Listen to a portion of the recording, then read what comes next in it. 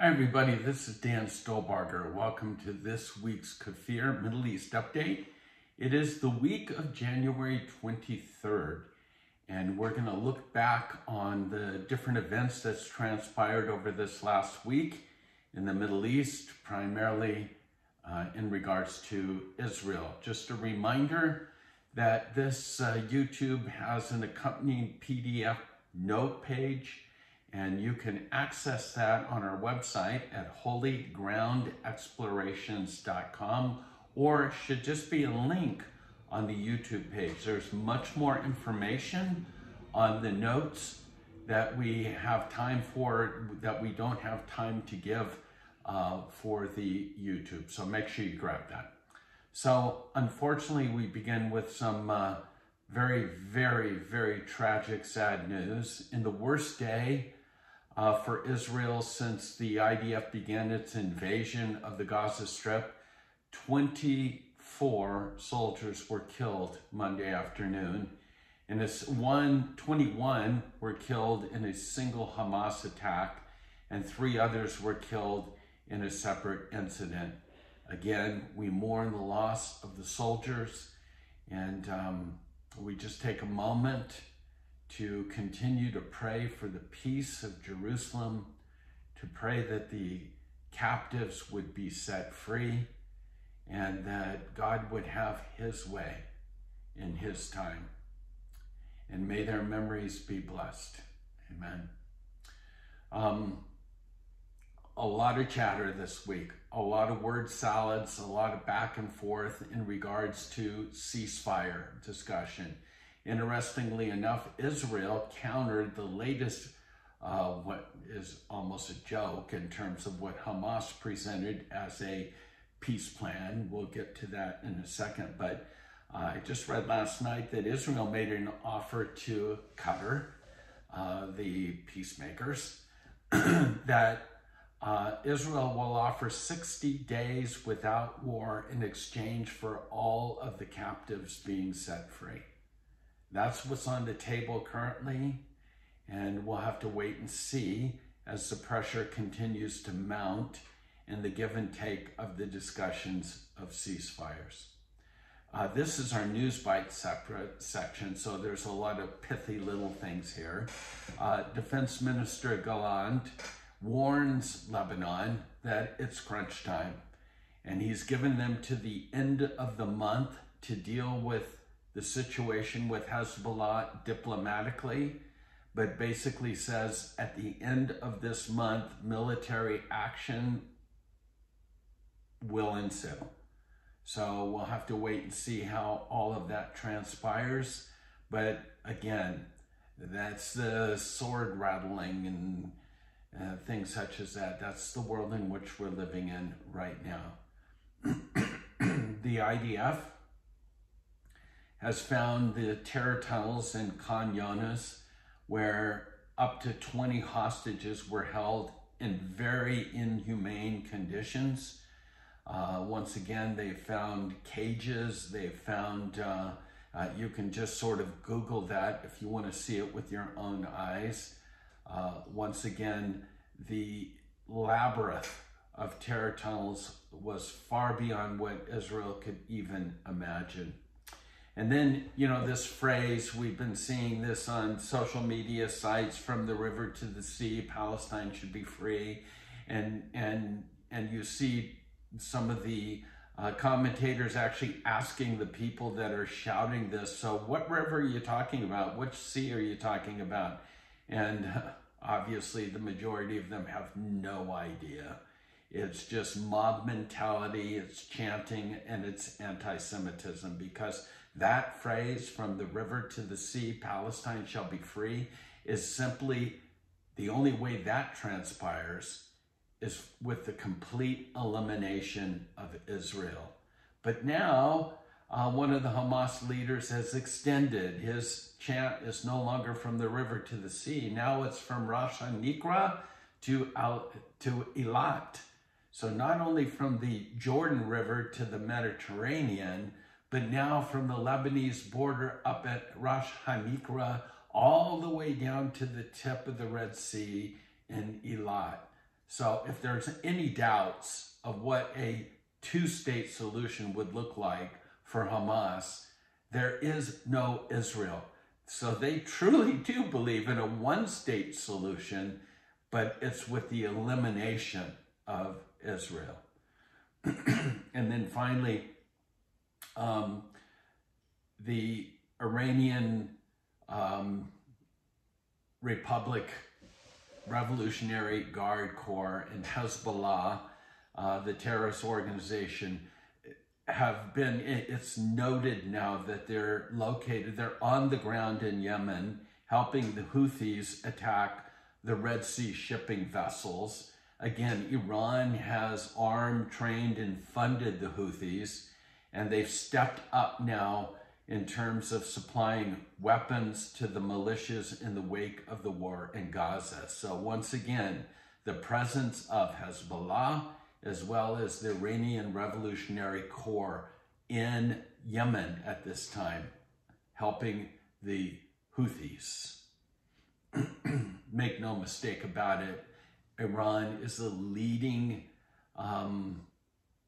they're the ones that are funneling all the resources into these terrorist organizations, whether it's the Houthis, whether it's Hezbollah, or whether it's Hamas. It's all coming from, it's depicted as the octopus. You can cut off one of those tentacles, but the head, make no mistake, it's Iran. Okay, so now in our major articles, some of these peace plans. The Wall Street Journal posted or published this, that the US, Egypt, and Qatar are pushing Israel and Hamas to accept a comprehensive plan that would end the war. Now, here's some insights, or here's some details about that plan. The plan, whose complete implementation would take 90 days, would reportedly bring all fighting to an extended halt, during which time the Palestinian terror group, in the first stage, would free all civilians.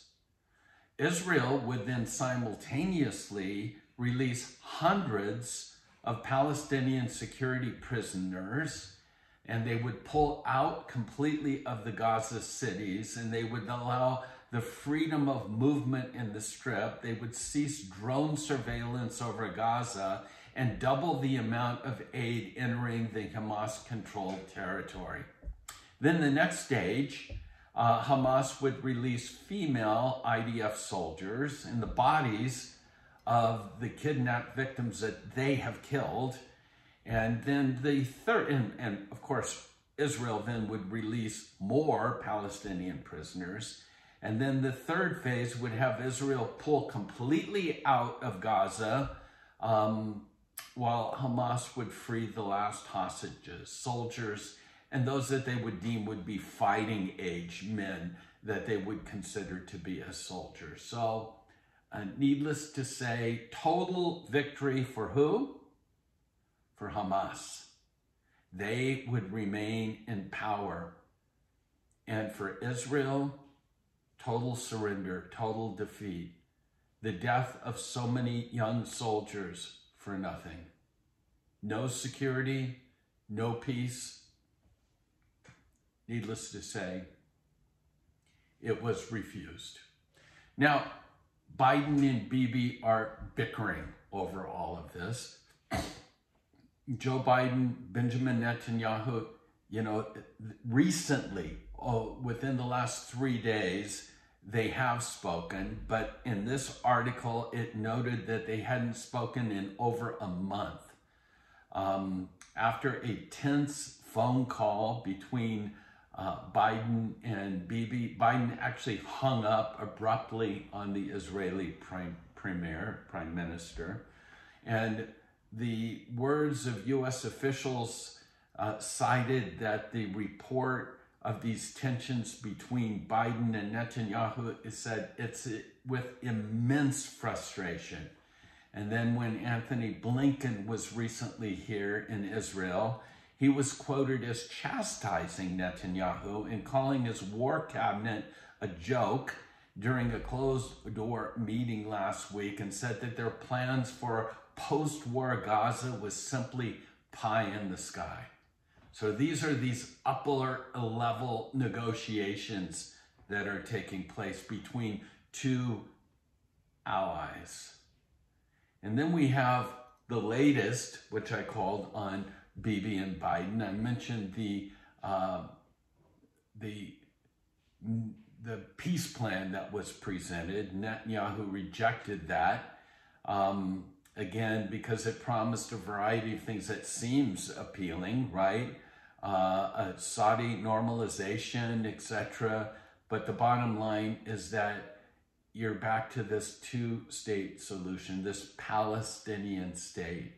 And at this particular time, there's no way, and you know where, that Israel is going to accept any kind of two-state solution. So Bibi's complete rejection of a two-state solution, the ramifications of that is there's a growing,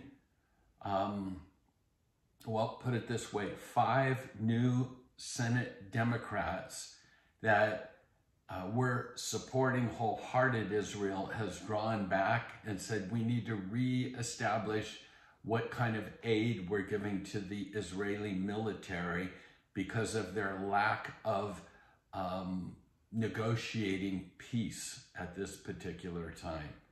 And again, Netanyahu is going to continue to push back, even though Biden, and this is the next article, which I simply call a word salad. So Biden had actually come out to say that Bibi is actually open to the idea of a two-state solution. And so while the Israeli media is accusing of Bibi telling Biden one thing, but then he's telling the Israeli public something else, the unusual move of Bibi was to release a statement on Shabbat. That's hardly ever done. And his statement, he says, repeated his consistent position for years. Here it is. Listen carefully. After the elimination of Hamas, Israel must remain in full security control of the Gaza Strip to ensure that Gaza will no longer pose a threat to Israel. And this conflicts, of course, with the demands that are being enforced or pushed upon Israel to give the Palestinians some sort of sovereignty. The Israeli Prime Minister envisions a demilitarized Palestinian state with full Israeli control. So here's the word salad.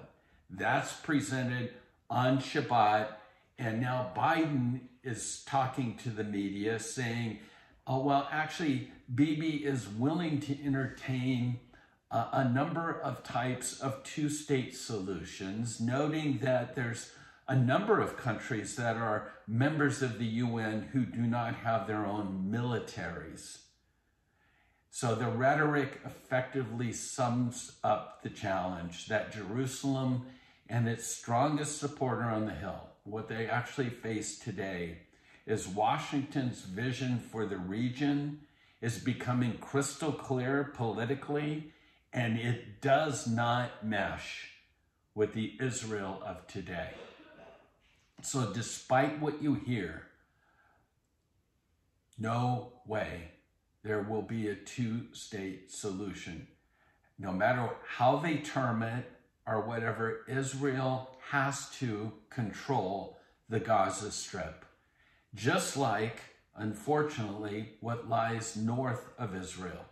The only way that people will ever return to that Negev area, Sderot, etc., is if Israel is in complete charge of the Gaza Strip and it's completely demilitarized with no Hamas. As I mentioned, the same may soon hold true with the North in relationship to Hezbollah. So, last article for this week is simply, who are the Houthis? Again, a tribe in Yemen. They're creating quite the stir. They're attacking ships in the Red Sea, shutting down transports, exports, imports, etc. You need to understand who they are. As I've already mentioned, Hezbollah, as well as the Iranian Revolutionary Guard, are pulling the strings. They're being supplied and armed by Iran, no doubt about it. And so they are a tribe in Yemen, which again is anti-Israel, anti-America. Even their flag, you'll see in the slide here, their flag simply reads Allah Akbar, death to America, death to Israel, curse the Jews, and victory to Islam. So in case you're wondering, in case you're not listening, they have flags flying everywhere, letting you know exactly where they stand. Let me read it again to you. Allah Akbar, death to America, death to Israel, curse the Jews, victory to Islam. So as Iran extends its influence through the Middle East, funding both Hezbollah and Hamas, you can add another H to that list, the Houthis. So it's crucial that we educate ourselves about these organizations and work hard to make sure that they do not survive, period. So that's about it. I will say this one last thing. There's an article here about C.J. Strauss. I'm an avid football fan, as you probably know. And I never thought much about the Ohio State quarterback who's leading Houston. But I read this article, and now I'm a big fan, because I have found that every time he's interviewed, he wants to speak about Jesus. And so NBC, realizing after a big victory, they've censored his speech because they consider mentioning Jesus Christ as some sort of form of hate speech. Now, had he talked about transgenders or Palestinians, no problem. But in mentioning Jesus, they have, in a sense, censored him from speaking about Jesus. And so, again, the world in which we're living, you can talk about transgenderism, you can talk about Hamas, Palestinians, you can talk anti-Semitism, but don't you dare talk about Jesus. The world today. Well, that's our report for this week. Again, go through all the slides. We can never forget, it's 109 days now that there have been people that are kidnapped and surviving in the worst, most humane conditions. And may Jesus set the captives free. Please join in prayer in this day. God bless you, and shalom.